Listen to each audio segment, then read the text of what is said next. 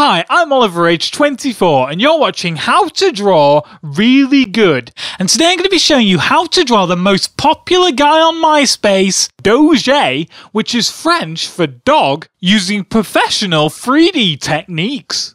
Okay, so the first thing we're going to do is to draw the 3D outline of the Doge, or, for my English viewers, the 3D outline of the dog. And to do that, you want to draw the shape of a 3D sock puppet, but with 3D triangular shaped triangles at the top for ears. Next, we can draw one eye slightly bigger than the other eye, and the other eye slightly smaller and squashed, and this will give a 3D sense of dimension to your Doge. Next, you want to use the head splitting technique, which is where you draw a line up of the middle of the head, and it kind of looks like the head is splitting in half. But no, it's just a metaphor, and it's actually a smiley mouth shape for the Doge. Fantastic. This is really starting to take shape. Now, if your dogging technique isn't as good as mine, it's a good idea to practice at every opportunity. So remember to start dogging in public,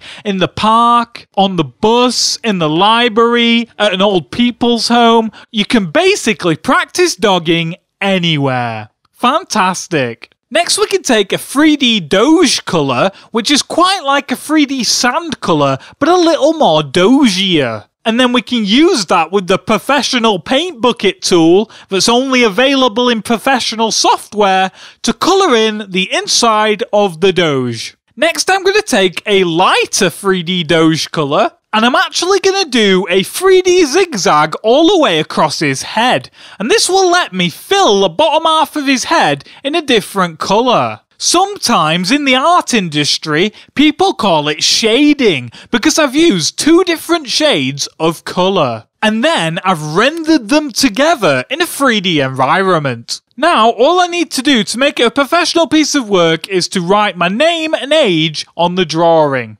Fantastic. Now I can take this photorealistic drawing of a Doge and I can turn it into a meme, which is French for internet thing. And basically, to do that, all you have to do is to add the words, such art, many 3D, so draw, wow, very professional. And if you want bonus points and to be super creative, you can change those words to some of your own words, and maybe you'll come up with the next big internet meme. 10 out of 10 would Doge meme again. Now, let's take a look at how my previous student, Tantidar, got along with this tutorial. Let's see what he drew.